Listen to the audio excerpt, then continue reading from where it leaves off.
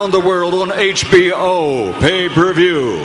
Ladies and gentlemen, from Mandalay Bay, Las Vegas, let's get ready to rumble!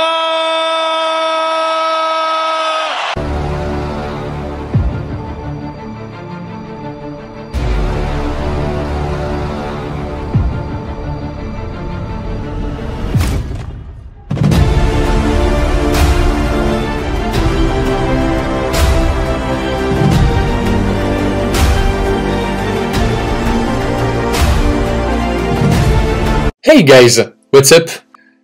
Today I want to show you a class setup for the Ram 7.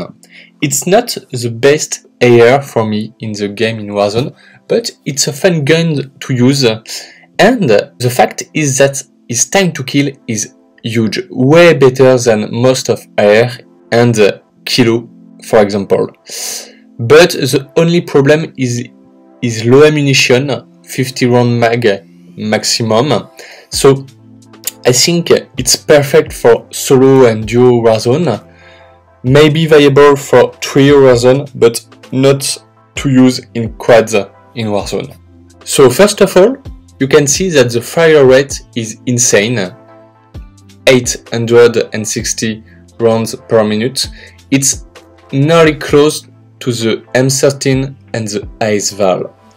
Then the AM down speed time is fast with no attachment and is faster than any AR except for the Grow and the Ice Valve. And finally, you can see that the time to kill in Warzone with the Ram 7 is one of the fastest after the Ice Valve, which has a lot of recoil, and it's a weapon that you could use only in close to middle range, and the FAL, that is a semi-automatic rifle. So if you don't like to have a trigger finger, it's not comfortable to use. Then for the class setup, it's always the same thing in Warzone. You start with the monolithic suppressor to have damage range because it gives you a bonus of 10%. To have bullet velocity, it gives you a bonus of 15%, and with the sound suppression to be out of the minimap. The decrease of the AM down speed is not so bad, only 16 milliseconds. So it's a huge attachment and you have to use it in Warzone. Then you have the Commando foregrip for the underbarrel. It's a good attachment because you don't decrease your AM down speed, and you have bonus of vertical recoil control and horizontal bounce. So for this weapon, which has a few recoil, it's a perfect underbarrel to use. Then the ammunition, you don't have a choice because you can only choose 50 rounds, and I advise you to take this because could be in a lot of troubles if you put the only 30 round mag. For the fourth attachment, I advise you to take the Corpse Holo Combat Sight because with the blue dot it's a nice scope and the visual recoil is decreased a lot. But if you don't have the blue dot on the Corpse Combat Holo Sight, I don't advise you to use it.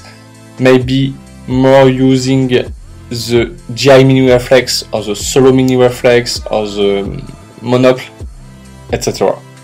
And finally, for the barrel, you have the FSS Ranger barrel. It's super necessary in Warzone because it gives you damage range bonus with nearly 40%. It gives you bullet velocity with more than 60%, and you have also vertical recoil control with 20%. So for your middle range fight, it's a super necessary bonus. With all the attachment, this class setup is better than the actual meta in Warzone, the Kilo, with monolithic suppressor, Guard 19.8 barrel, VLK optic, 60 round mag and Commando foregrip, and you can see that at the screen with 250 health points, and with the ADS time the time to kill of the Ram 7 is way much better of the actual meta, the kilo. So I don't think the Ram 7 is better than other gun and viable as other gun, but on the paper, when you see the statistics, it's a freaking beast. And it's a fun gun to use. So try this class setup, enjoy the gameplay, and... Ladies and gentlemen, Vas-y, on les attaque. Let's get ready to rumble!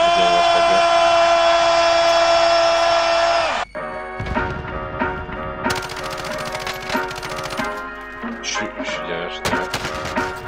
Oh, j'en ai mis un à terre. L'autre il est parti au fond. Il est parti au fond. Bon, je vais rusher là. Il rush.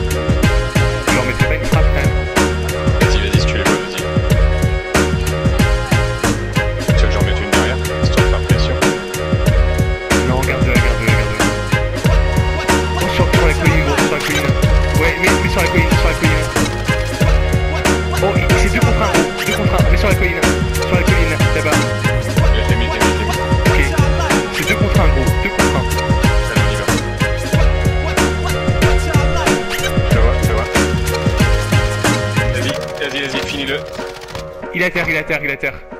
Je le rush. Bien joué, gros. Oh, monsieur joué, baby. Il est derrière la baraque. Allez, on le fonce.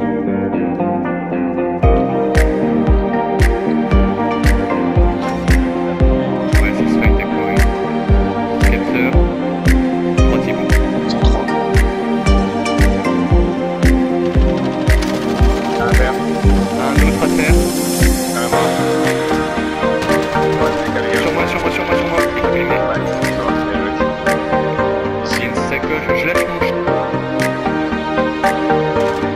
Putain. Il dort. Non, il est là. À la fenêtre ici, en dernière, je crois.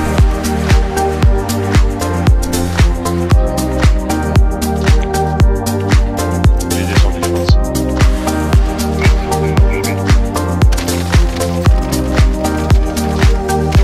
Oh, ils sont 3 les gars, ils sont 3. La merde.